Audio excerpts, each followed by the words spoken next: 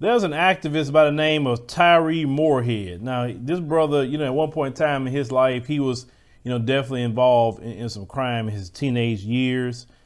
He's 44 years old. He's an ex-gang member. At the age of 15, he spent nearly 2 decades in prison. Now, this brother is a outspoken community activist with Baltimore's no shoot zones, and he promoted the idea of a grant program for those who's prone to deadly violence.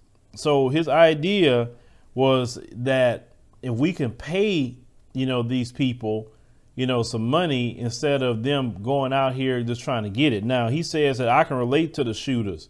He said, guess what they want? They want money. He said, I've seen the shooters. He said, it's a small city. I know who the hustlers are. Now, they said that violent crime in Baltimore has spiked since, Freddie Gray had died in 2015. They said in 2019, they had 348 homicides, a murder rate of 58.6 per 100,000, only second in the nation behind St. Louis that has a 64.5% per 100,000. Now, they're saying that it wasn't, he tried to sell it to people. He says that, they can relate to him because he used to do what they're doing now. And, let's call it what it is. You got to have brothers like that to go speak to them on the streets, because they're not going to listen to somebody like me tell them anything. You know what I'm saying? But they'll listen to somebody that used to do the things that they used to do. Now, even though he's been trying to, make peace in the streets, having these no shoot zones, he even been stabbed himself by the people that he used to, kind of be like. In 2017, he said he was stabbed, in the neck in East Baltimore. And he said that if he died, keep pushing them zones. That's what he said before falling to the ground and losing consciousness. But he did not die. Now, what he was talking about, they done this in Richmond, California, where they paid people that was most likely to be involved in shooting people $1,000 a month to keep their guns muzzled. And they said the homicides plummeted 76% after the program started in 2009. Now, they said that the former police department spokesperson, T.J. Smith, agreed for an out-of-the-box idea, but he don't think that will work. Well, the biggest issue and why crime happens in areas like that is because of what? A lack of economics, a lack of jobs. This system here in America cripples people that even get out of prison. If you do your time, you get out on parole, you just done your time, whatever, how you want to do it. You go to try to get a job. A lot of jobs say, oh, you got a criminal record, I'm not hiring you. Well, if nobody would give them a job, what do you think they were about to do? They're not going to starve. They got to have a place to stay. What do you think they're going to do? Usually go back to what they were doing before, because at least they know they can get some money that way. This is the worst thing ever that this country like to do to people.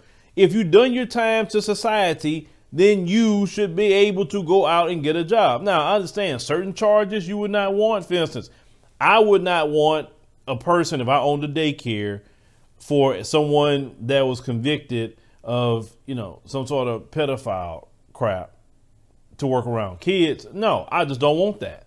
So I get it. But if somebody that was, let's say you own a bank and somebody was convicted of embezzlement, like, I don't know about that one. Okay, I get that. But if they went to jail, they had some sort of charge, assault, let's say some sort of confrontation, let's say it was a manslaughter. My thing is, okay, tell me about what happened.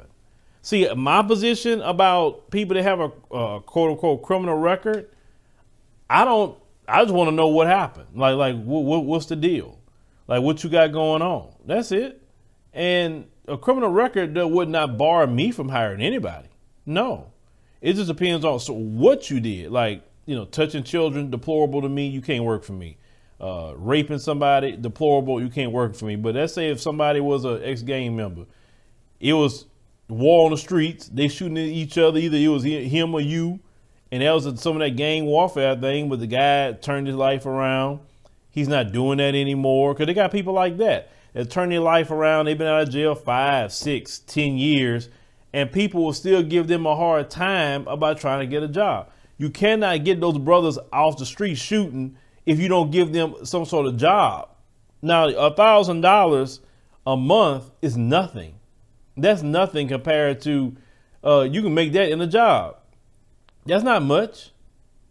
So what I'm saying, if the homicides plummeted by 76% by giving them $1,000 a month, just not to shoot nobody, then it tells you the problem is economics. That's the problem. There's always been a problem. But see, what they like to do in the areas that black people live, they want to make sure to strip all the economics away from there. And that's what plummets any place into crime. You got to have an economic base. And at the same time, you know, what they like to do, which is so insidious, they will sit up there and facilitate all these other groups to come into the black areas. And these, like say, East Indians, you know, different Asian groups, you know, Arabs, etc. They'll come in, establish whole businesses and everything in those areas. But black people that live there don't have no businesses like that, like some of these people.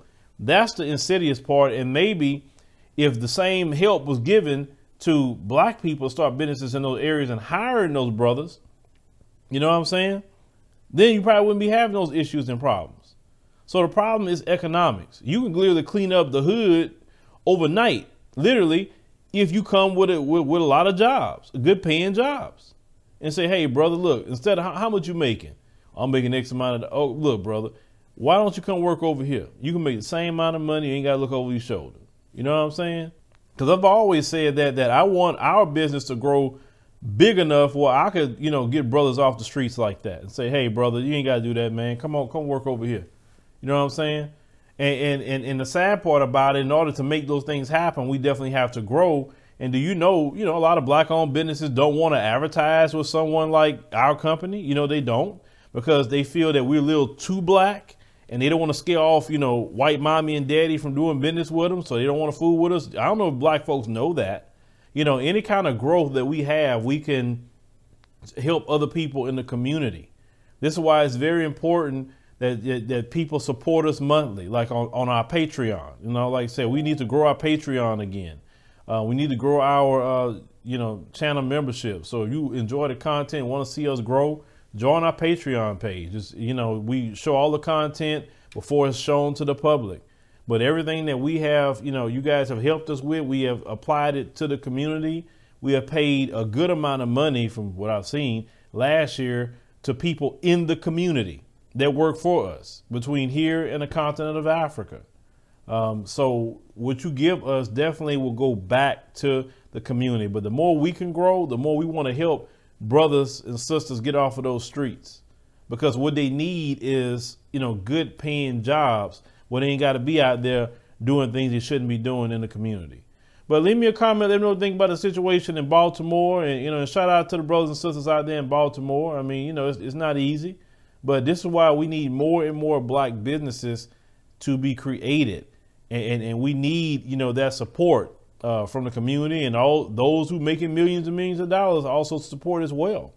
Because if we grow, it's our responsibility to help our brothers and sisters get off the streets. It's not the government, because all Jim Crow Joe going to do is get a new 3 strikes law.